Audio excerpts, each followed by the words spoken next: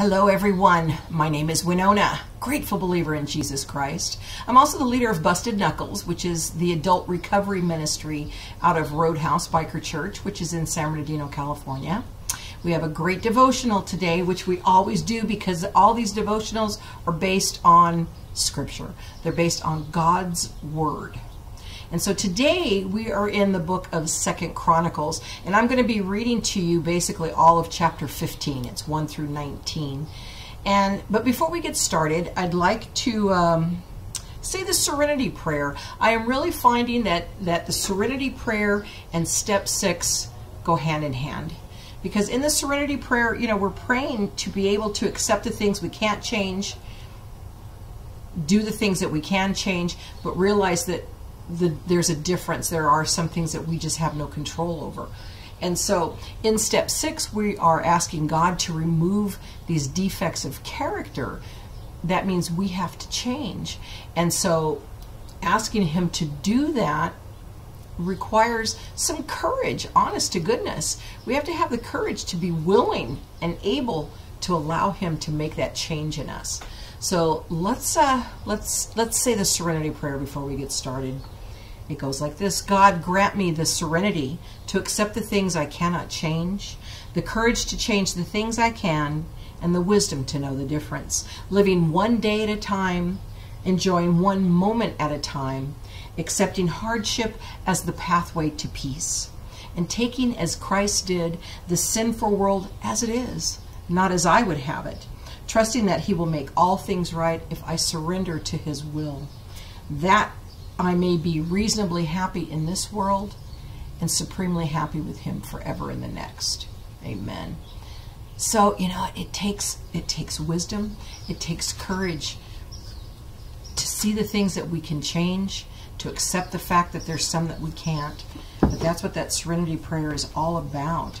And so let me read the scripture to you. Like I said, it is 2 Chronicles, and I'm starting in chapter 15, and it's about King Asa. Then the Spirit of God came upon Azariah, son of Oded, and he went to meet King Asa as he was returning from battle. Listen to me, Asa, he shouted. Listen, all you people of Judah and Benjamin. The Lord will stay with you as long as you stay with Him. Whenever you seek Him, you will find Him. But if you abandon Him, He will abandon you. For a long time, Israel was without the true God, without a priest to teach him, and without the law to instruct them. But whenever they were in trouble and turned to the Lord, the God of Israel, and sought Him out, they found Him. He's never lost. You know, it's so funny when people say, yeah, I found God. Well, you know, He was never lost. He was standing right there waiting for you. You were the lost one. You were the one that was found. Okay, let me continue. During these dark times, it was not safe to travel. Problems troubled the people of every land. Nation fought against nation and city against city. For God was troubling them with every kind of problem. But as for you, be strong and courageous, for your work will be rewarded. When Israel heard this message from Azariah the prophet, he took courage, and he removed all the detestable idols from the land of Judah and Benjamin and in the towns that he had captured in the hill countries of Ephraim. He repaired the altar of the Lord, which stood in front of the entry room of the Lord's temple. Then Asa called together all the people of Judah and Benjamin, along with the people of Ephraim, Manasseh, and Simeon, who had settled among them.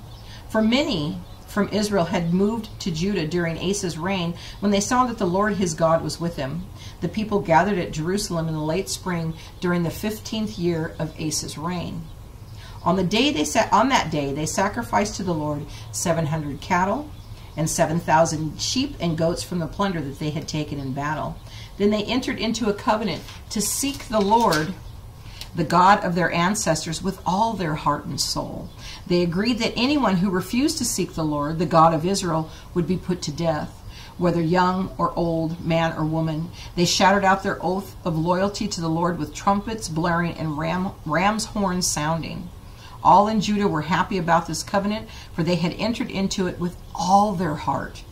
All their heart. They earnestly sought after God, and they found Him, and the Lord gave them rest from their enemies on every side. King Asa even disposed his grandmother, which is basically, I believe it was actually his mother. I think in Hebrew, grandmother meant their mother.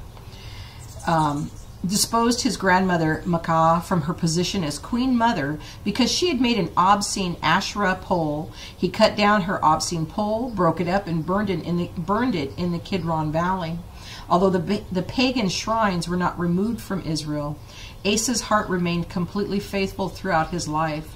He brought into the temple of God the silver and gold and the various items that he and his father had dedicated. So there was no more war until the 35th year of Asa's reign. So King Asa realized that he needs to turn to God. And when he did, he removed all the idols that all of the Israelites in Judah and Benjamin, and they had been worshiping these idols. And they realized that they can't do this anymore. So it says here about this, God is a forgiving God. Remember that. No matter how deep the sin of sin upon no matter how deep the stain of sin upon the people of Israel, God forgave them when they chose to repent. They may have failed so often that they believed they were beyond the point of God's forgiveness and care. If you wholeheartedly, with your whole heart, you've asked for forgiveness, it will be given. There's no sin that stains so bad that it can't be washed as white as snow. It is never too late to turn to God. When we cry out for help, he will respond with restoration and forgiveness. Then he will give us the courage to deal with the problems that we face that are before us. Amen. So let me read in the Life Recovery Devotional.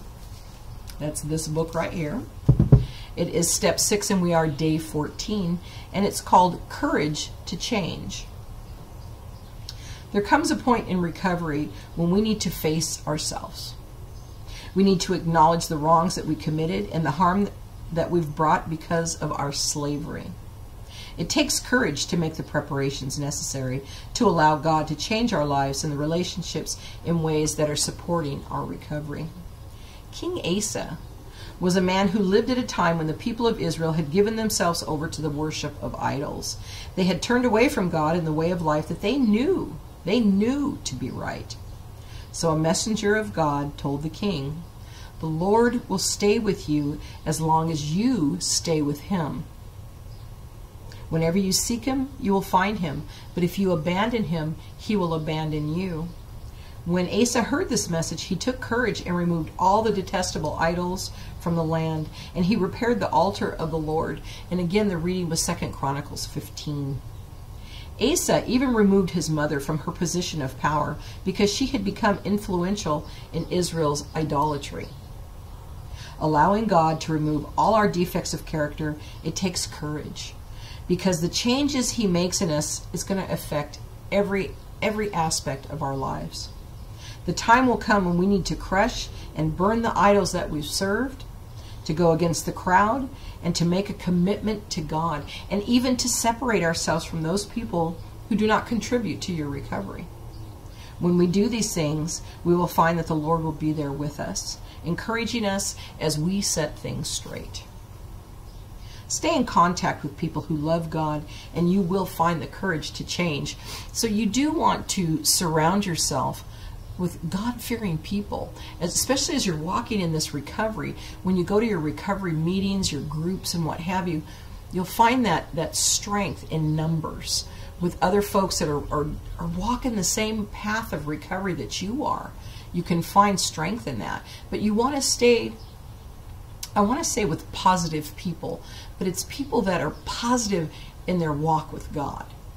Okay, so you want to take advantage, because as we were reading the scripture, when the people turned back to God, God gave them rest on every side from their enemies. And so take advantage of that rest on every side. You want to build up your defenses. It teaches you how to withstand those spiritual attacks. Decisions about how to face temptations must be made with a cool head, long before we feel the heat of temptation. So build up your defenses now before temptation strikes. So when you are making those changes, you're going to come up with a game plan. that's going to help you whenever that temptation strikes again. You're going to be able to turn away from it, because God is giving you that wisdom to stand up to these things, you know. And if that does mean that you're cutting yourself off, as he had to get rid of his mom. She was no longer queen, you know. She was queen. I can't remember what they called her now, I'm sorry. But he had to get rid of her because she was still worshiping the idols. As he was getting rid of the idols, burning them in the Kidron Valley, he took down her Ishtar pole, burned that.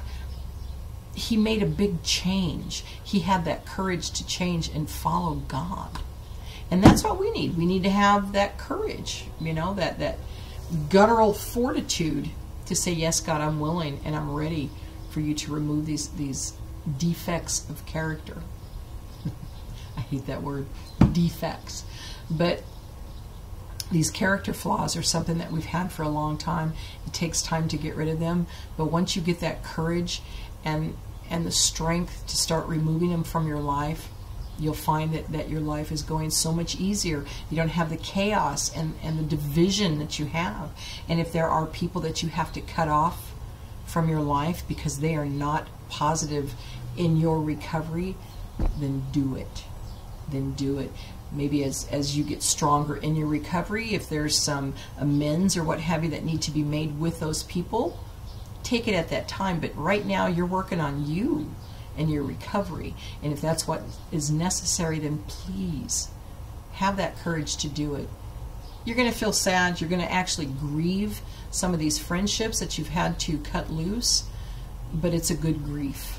And it says scripturally, you know, cry about these things. These things as you have to give up, mourn them. They were part of your life. And so you feel free to mourn and cry over some of these relationships as you're growing in your relationship with Christ. Amen. So hey, you guys, God bless you. Remember that serenity prayer. Look it up. Look up the full serenity prayer. I would encourage you to print it up, carry it in your wallet.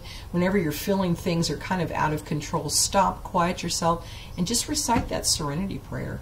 It tends to, when we do quiet ourselves and we start talking to our Father, it puts us in a whole different mindset.